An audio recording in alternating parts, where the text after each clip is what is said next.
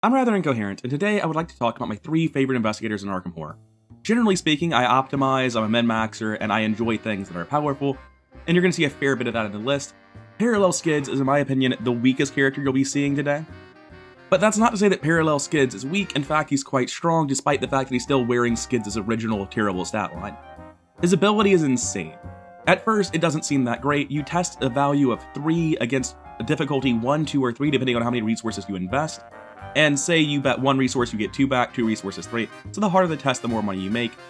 And on standard difficulty, you can pretty safely just test 1 to 3 and be up 2, and you'll basically be Jenny. But it's when you start doing other things that it starts getting much more powerful. The ability to interact with his ability using skills allows you to do things like use Watch This to bet double and increase your odds of winning, manual dexterity becoming emergency cash level 2, quick thinking giving you actions with Usernit, Savant just being an emergency cash, things like Hard Knocks just get used every round, guaranteed to make money, Well Connected becomes recursive emergency cash. This is the best big money deck there is in terms of enabling big money, and you'll notice that I've cut Falstian Bargain. You just don't need it, you'll still have way too much money by the end of it. And this is a pretty typical big money asset pile. Switchblade, Black Band, Haste, Leo, Lonnie and Trenchcoat to be invincible, Lucky Cigarette to draw, Dirty Fighting for actions, and plus Fist, Kiosk for stats, and then Well Connected. Hard Knocks is the only thing even a little bit out of place here. But Parallel Skids does something unique with this. He has a 25 card deck, and then he gets to take Underworld support to drop it down to 20, and he has a lot more consistency than most other people would with the same deck size. Especially, one thing that works better for him than anyone else that's not immediately obvious, a draw action on Parallel Skids is better than it is on other characters, because the odds of it hitting what you need are better. So even though he doesn't have that much draw, he also doesn't need nearly as much as most other characters, and the ability to use something like manual decks very frequently is very nice. And I do mean frequently, because since you test all the time, you'll see a star quite frequently. Parallel Skids also has a really good star effect. You get a level 2 or lower card from your discard pile back to your hand, and that's pretty much every event and skill in the deck, and all of them are really good and immediately do valuable stuff pretty fast. Skids has a really good ability now, a really good star. His smaller deck is very nice, and his card pool does get him Lucky, and Lucky is really good for allowing you to play greedily. As an example with Lucky, you can pretty regularly be like, I'm going to test with manual decks and only be up 3. And you would normally be terrified of getting a -4, but as long as you have this Lucky in your hand, you're safe. You don't have to invest more money by spending a resource on Hard Knocks to make sure you pass, because you have Lucky, you're going to be fine. Lucky is secretly one of the best cards in the deck, and this is just the big money stuff, right? It's just doing the big money stuff as quickly as possible with as small of a deck as it can get, and then it's doing some really intricate stuff on top of it. The coolest thing by far that you get to do in Parallel Skids is his ability to gamble is a lightning bolt. It's not just during your turn as a fast action. You can do it in any player window, and most importantly, the Luke Robinson window. When I say the Luke Robinson window, I mean the one where during the enemy phase, hunters move, and then they attack. So what you can do as Luke is you walk to a location with no one else, hunters come to your location, they engage you, and then before they attack you, you go to your happy place, you run away, and they can't hit you. With Parallel Skids, you can gamble and commit quick thinking, get an action before they can hit you. And then, it's pretty easy to make that a pass, you have Well Connected. You can trip them, use Dirty Fighting, and punch them. So instead of them hitting you, it goes the other way. It is a gamble, absolutely. There is a risk you auto-fail and things don't go according to plan, and that's just really appropriate thematically. Parallel Skids is a really concise, efficient deck. It has a very clear goal, it plays very smooth. There's a lot of little intricacies you get to do with his ability, he's very fun to play, and I really like Parallel Skids. He is very easily my favorite rogue. Coming over to my number 2, it's Luke Robinson. Luke is just a really strong character. Seeker Mystic is an incredibly powerful combination. The reason for that is Mystic is generally held back. The core idea of a Mystic is super efficient. Your head is your only stat. It's a Mythos resilient stat, and now you get to use it proactively. The downsides that keep Mystics from dominating the game are that Mystics as a class have no mobility, no draw, and no economy. Well, that's not true. They have almost none of all of those things. With the exception of Scroll of Secrets and Uncage the Soul, nothing good for any of them. It turns out Seekers are great at those 3 things though, and Luke is the best at mobility.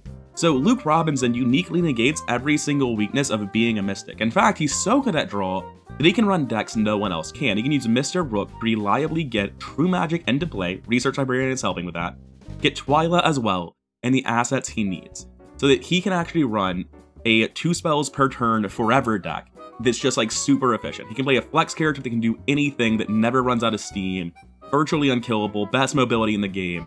He is just, in terms of raw, straightforward efficiency, I think he's the best flex in the game. Harvey might get a little bit close, but that's really just because of Occult Lexicon. Luke is much more actually a flex and not just a one card being broken. And by the way, Harvey was actually the number 4, Skids beat him out, but if this were a top 5, Harvey would have been here. I don't really have a lot more to say about Luke. Theoretically, he has a bunch of other builds you can run on him, but I'm not the kind of person to be interested in not running True Magic when given the chance. True Magic is the kind of card that just fires all the right neurons in my brain. I'm like, oh yes, that's amazing. How do we make that happen? I just need to do that and nothing but that. And no other Mystic gets to. It's why I like Luke so much. He's not just the Mystic that negates every Mystic weakness, he's the only one that gets to build a reliable, competent True Magic deck. Except for maybe Jim. Jim can run some of these yellow cards and do something kind of similar, but, you know, he's Jim, and he wouldn't have this sort of mobility. So yeah, Luke, very, very fun, easily my favorite Mystic. And then we come to my number 1. It's the character that I view as being the most like a competitive deck in an online card game, right? If you were playing Hearthstone and picking the cards in your deck to do a specific strategy and win by doing a specific thing, Mark Harrigan is what reminds me of that deck more than anything else.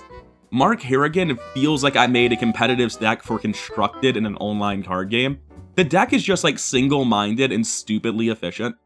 And if you haven't seen me talk about this Mark deck before, I did a playtest of this alongside Tabooed Mandy back before I realized I could run Bestow Resolve and make it even more disgusting. The deck's pretty straightforward. Mark has the best draw engine of anyone in the game. He just gets an extra card every turn like Harvey, but there's a little bit of a hoop to jump through. In addition, you just run all of the neutral skills. Guts and manual decks, plus your ability to use Sophie, means you test at 7, you're immune to the Mythos phase unless you auto-fail, you're going to pass. In addition, you're going to draw 2 cards when you do that. Overpower, when you hit, allows you to draw a card. Perception, you can cycle on somebody else, but Overpower and Perception both get much better when you have Bestow Resolve. So now you can commit Guts and Overpower to that head test, and test at, 9. At this point, you're just beating the test on, like, expert difficulty. It's getting stupid. But what's really busted about this is a timing window that I might just need to make a short about, because I don't think people understand the game works this way. I certainly didn't. You are allowed to commit more than 1 card to somebody's skill test. You're not allowed to commit them normally. That's the issue. There's a specific part of the skill test timing window where other players at your location may give you 1 card. However, that's just 1 card during that specific step. If a Lightning Bolt or another card commits something outside of that, that's allowed. So, Lightning Bolt during a skill test performed by an investigator at your location or connecting location, spend a charge? That is not normal.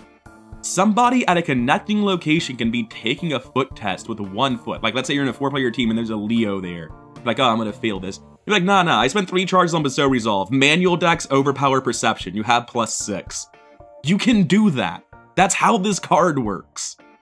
I don't know if that's the intention or just like a weird workaround in the rules, but it's really important to Bestow Resolve being crazy because it gives you a crazy, crazy amount of team support to be able to give anyone on any test +2, quite often +4 with only 1 charge spent from this, unless they're at a different location, but I mean, most people aren't even protecting people at different locations. Speaking of team support, you got Howard Mirror and Tetsuo Omori. They're not allowed to die, and healing yourself won't be a problem either. This deck cycles insanely fast. It's got 2 copies of Second Wind, 3 copies of Soothing Melody, 2 copies of Tetsuo. You should be able to keep yourself up and going with no issues.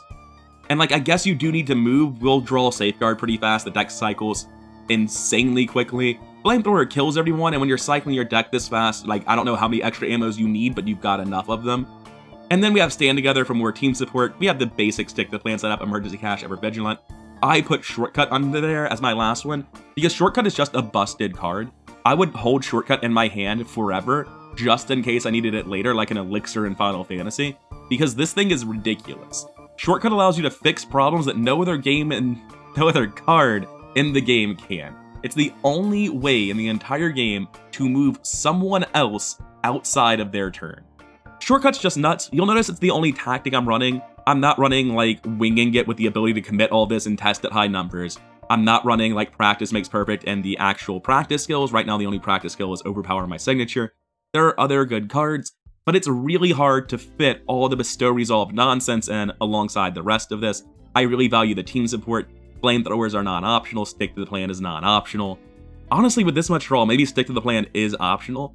Oh, also, we run Brandicathaga. There are 2 reasons for this. First, we actually need an Arcane asset. That way we can overwrite our empty Bestow Resolve and then draw it again in the second cycle. That's very important.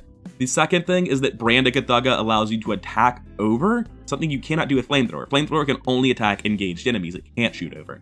And then in addition, Brandicathaga, this is up for debate, Reddit thread about it, massively ambiguous in the community, like 55-45 across 500 votes. We're not sure if Brandicathaga deals 1 damage or 0 on a miss, but either way, since you're shooting for 2, that's still better than normal.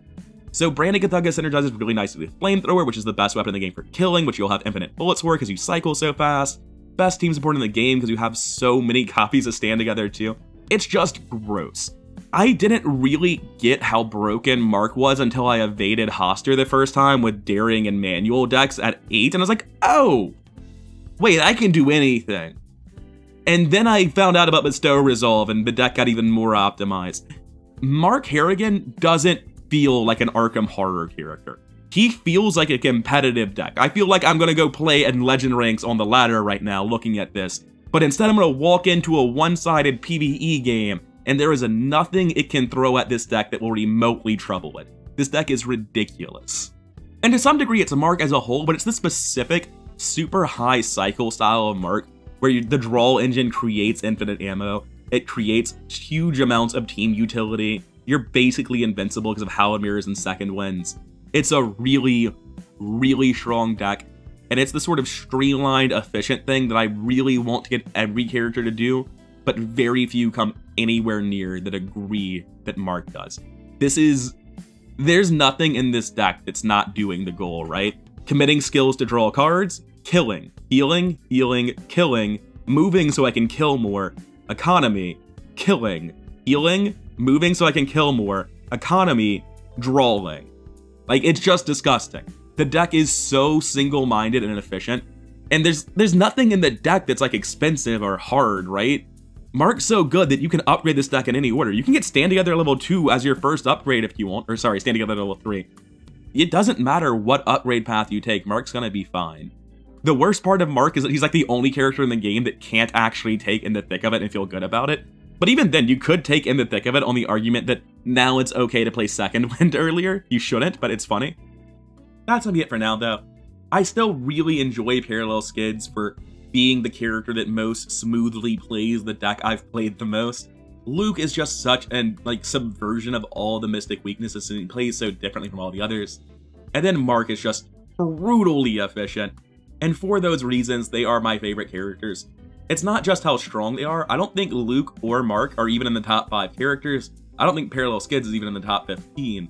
I do find myself attracted to stronger characters more, but it's the way these characters are strong that is what really draws them to me. I find them much more interesting than something like a Clue Dropper Daryl or a Big Money Tony. Even though this is just, like, objectively, the bargain bin at Tony, right? Like, Tony runs the same list and just does it better, but I don't care about that. I like Parallel Skids more. Anyways, I've been rather incoherent. I'd love to hear about your favorite characters down in the comments or why you think these characters are trash if you do, and I'll see you in the next one.